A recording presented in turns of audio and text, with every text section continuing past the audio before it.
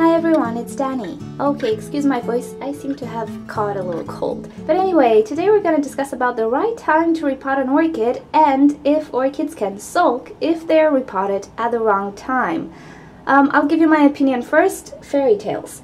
Then I'll explain what I mean. Alrighty, I'll show you some examples, tell you a little bit about their history and the conclusions that I reached, and at the end I'll tell you my personal opinion on this and so on. Alrighty, let's start with the first example. Okay, first example, this is the Epidendrum Stamfordianum Galaxy. I purchased this in October last year, and at the time many of my viewers did tell me that this orchid is known to really sulk if repotted at the wrong time. This is because they read it on some forums or articles, even on the AOS. So I was like, okay, fine, maybe I'm doing something wrong. I will not repot this guy. I will exercise patience. You might remember the video. So what this guy did was actually to grow roots. I didn't repot him. It started to grow roots, and I think this cane right here was a new cane. It was in the period of actually growing roots, and since October to January or February, I did not repot him, but I had such a hard time keeping him watered. Believe it or not, it actually drinks a lot of water, and it was potted in a coarse media in a pretty small basket, pretty small pot actually. So I was having trouble keeping up with its watering needs, and this cane right here was getting to the point of becoming papery thin. So I didn't like that, and in January and February, I don't remember exactly, I decided to repot him. So yeah, I took a risk. What if he sulks? But he didn't sulk. He continued to grow roots. Let's see, we have a root tip here, a big root right here, and so on. And also he is producing a new shoot right here. So actually, after repotting and the added moisture, because now I can actually keep up with his watering needs, I also added some sphagnum moss to the mix. He's taking off. So Stamfordianum Galaxy, no sulking whatsoever. My conclusion: well, this guy doesn't really grow in winter time because it might not be his season. So whether I repotted him in October, whether I repotted him in January or February like I did, it wouldn't have mattered.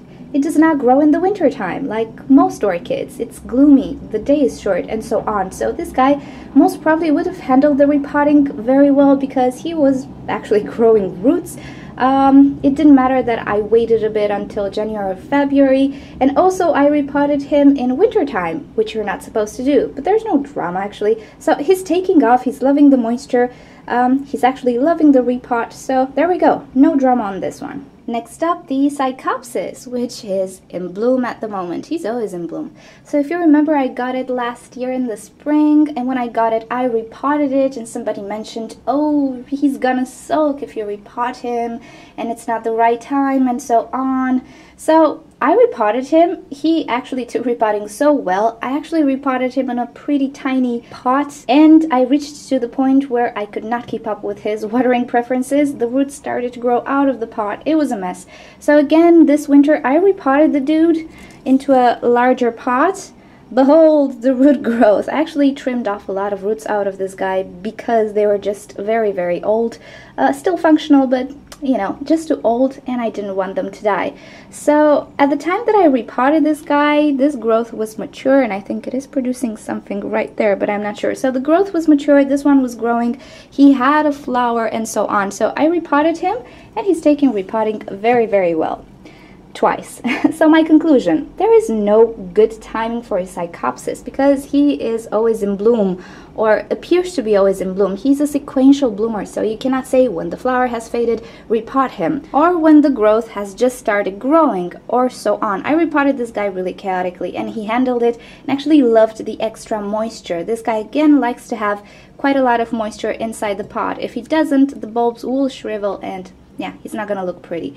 So again, with Psychopsis, there is no good timing to repot him. If he has multiple growth patterns, how do you know which growth needs to start and which needs to finish, and so on?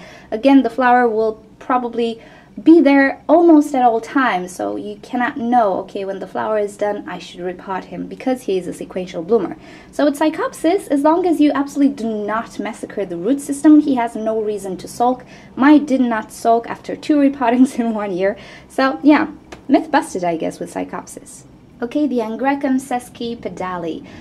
This is the king of repottings, actually. I repotted this guy 3 times in 1 year, but I had to. Okay, so I repotted him when I got him. Again, people told me that they have read on forums that Angrecums hate repottings and they can sulk for years if you repot them at the wrong time. I repotted him when? March or something like that, when I got him. And everything looked fine. He started to grow roots, and then at some point I bumped into it 2 months later because he is top heavy, and I had to disturb the roots and repot him yet again, and actually placed it in a decorative pot. Now last summer I was gone, and actually my neighbor came to water them. Somehow I found this guy. If you remember, you might remember the video, he was on one side, he got out of the pot once again, so I was forced at the end of August or beginning of September to repot him once again, and I decided to actually change the media as well because they were sitting in a pool of water for 2 months while I was gone to be hydrated. So yeah, 3 times repotting. He cannot be bothered. He is growing roots like crazy. He's liking the media. He's liking my conditions. Also, he's growing leaves and so on. And he's not a baby, he's a mature orchid, because some people were saying that babies handle repottings better. So no drama with the Angrecum. Poor guy was repotted 3 times. I did not mean to repot him 3 times. It just happened. He is top heavy. I decided to keep him hanging because he is top heavy. So my conclusion is, as long as you don't actually damage the root system severely, he cannot be really bothered with repotting. If you do a good repotting, then I don't know, everything should be fine. This particular individual is not stressed by repotting, as long, again, as you don't massacre the root system. But just like any other orchid, if he has a good root system, he will take off. Okay, Sederias. I had 3 Sederias, one of which died, unfortunately. But I have 3 categories of Sederias. First one is the one that sulked for 1.5 years for some reason, and then at some point it started to grow. Then I have this one, which did not sulk at all, and the other one that I had did not sulk at all either, even though I repotted it. So my conclusion with these guys is it just depends on the individual. Sometimes you can have individuals that will adapt slower than others, even if they are the same exact species. It really depends on the individual. So if he went through a lot of things, let's say at the nursery, bad transport, maybe disease, maybe lack of roots, and so on, it might actually take a while for it to adjust to your environment, and that might appear to you as sulking after repotting. This guy was repotted a month ago or something, or 2 weeks ago, or 3, but he's not sulking, he's growing, he's good, so repotting does nothing to him. He sulked because that's what he did. That's the particular individual. That one didn't sulk, the other one didn't sulk either. So it's only this particular individual from the same variety and species as the other ones. And lastly, this is a Cattleya that I absolutely adore, and you might know it. I will show you a picture here. It's one of my favorite Cattleyas. Smells wonderful. So I got it in autumn 2013. I repotted it. It absolutely did nothing until spring when it started to grow something. So I said, okay, it's a bifoliate Cattleya, and you know they say that bifoliate Cattleyas sulk. So already, she's sulking after repotting. Alrighty, she bloomed last summer, did her thing, and actually all winter long she didn't do anything until now when she's putting out a new growth. Of course she grew roots and so on. So my conclusion is this is just how this Cattleya is. Whether I repot it or not, it will still grow 1 single pseudobulb per year. It will still bloom 1 single time per year, and that's it. And it's not necessarily because it is a bifoliate Cattleya. So this is the Jungle-Eyes Cattleya. It is a bifoliate Cattleya, but she grows so fast. It takes 2 months for a cane to completely mature. It takes about a month or a month and a half to start growing a new cane and so on. So I got it at the end of October, and let's say this direction of growth, it produced this cane and this cane fully mature in a few months. So she really has a very fast growth pattern. So as you can see, some bifoliate Cattleyas grow really slow, while others grow really fast, and that's the genetic trait. There is, however, a small exception to this for some particular orchids, like the Catasetum, which have a particular pattern of growth, and also I think the Drobium nobilis. Now, in the growth period, when this orchid actually grows actively, if you repot it right now, it might not bloom for you, or it might have trouble adjusting again and so on, simply because this girl takes a winter rest. and in the winter rest it is the best time to repot it because you're not going to damage the root system. Like I said previously, if you damage the root system way too much or you mess a bit with it, the orchid will slow down a bit just to take its time to adjust. I'm not sure if you can actually kill them. I don't think you can kill them, but yeah, I think you can risk a non-blooming orchid for that particular year simply because they do have a very, very specific growth pattern. Both nobelides and these girls, and also the orchids that do take that winter rest and that do not grow continuously, like oncidiums or cattleyas and so on. With this, yes, there is a bit of truth to it. I don't think you can actually sulk the orchid. I just think you will practically just risk not blooming or set it back just a little bit or make its growth a little bit slower, but that's about it. So for these guys, yes, I would recommend you repot them during their dormancy period. If however you have a pot full of snails and so on, just repot them, do it, because those snails will eat the plant. So this is where you have to exercise common sense with an orchid, just like any other orchid, but these guys in particular. So in my opinion, and based on what I have, the whole sulking thing is actually attributed to totally different things than species. Sick orchids can indeed take longer to adjust to your environment and to grow new roots and so on. It's pretty logical. They don't have enough strength to properly grow fast, and that might look like sulking. Also, particular individuals from the same species might be different than others. It has to do a lot with genetics, especially if you're talking about hybrids. It has to do with the past of an orchid and so on. So I cannot say that Siderias in general will sulk for 2 years. I can only say that maybe some Siderias, just like maybe any other type of orchid, might take a longer time to adjust to an environment than others.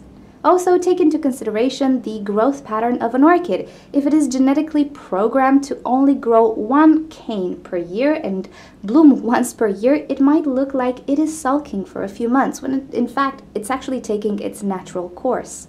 Also, when you repot an orchid and you manage to not damage the root system, the orchid has more chances to actually recover from the repotting better. If you massacre the root system, it will spend energy into figuring out what's going on and what she should do next. Roots, new shoots, what she should do next. It's pretty logical, and I think that again can cause, let's say, this sulking thing that people talk about. And also, in the end, keep in mind that if you have good experiences with orchids, like say for example, I got an orchid, I repotted it and it started to grow, you wouldn't write that on a forum. But if you have a bad experience, like I repotted it, it didn't do anything for 6 months, what did I do wrong? You will actually post that on a forum. And let's say 20% of you guys will have a bad experience with a particular variety or species. You will write that on a forum. If you don't have a bad experience, you'll probably not write it on the forum. So the 20% of people who had bad experiences with certain individuals wrote that on forums and everybody could see, and they draw the conclusion that it's something specific to particular species or varieties, when in fact it's not. So I guess that's how rumors start, right? So in my opinion, the whole sulking thing, it's pretty much fairy tale in the sense that it just depends on individual orchids. And I have a lot of examples of orchids who sulked for various reasons and orchids who didn't sulk, and they were from the same species. So I don't think you can actually generalize it just like that, and that's why I don't agree with it, and that's why I actually do repot anytime I feel like it, and or when I actually consider it is necessary, not when I feel like it, when it's actually necessary, no matter the season, no matter the state of the orchid, and so on. So okay, this was the video on sulking orchids. I hope you enjoyed it. And yeah, that's my opinion on things. That's why I repot orchids when I do believe it's time to repot, not necessarily when articles tell me to repot. And I really didn't have many trouble. And the sulking orchids that I had, I understood them, and I don't think it was because I repotted them. I believe there were other factors involved here, which let's say are not so obvious, unless you really think about it. Alrighty, so thank you guys for watching. Hope you found this interesting. If you want to see more videos from me, don't forget to subscribe. You can leave me questions or suggestions in the comment section below, and you can also follow me on Twitter and Instagram. Don't forget we have an orchid giveaway. I will share the link towards it in the description below, so if you are from Europe, Canada, or USA, you can enter and you can win yourself some orchids or orchid supplies. I'll see you next time. Bye!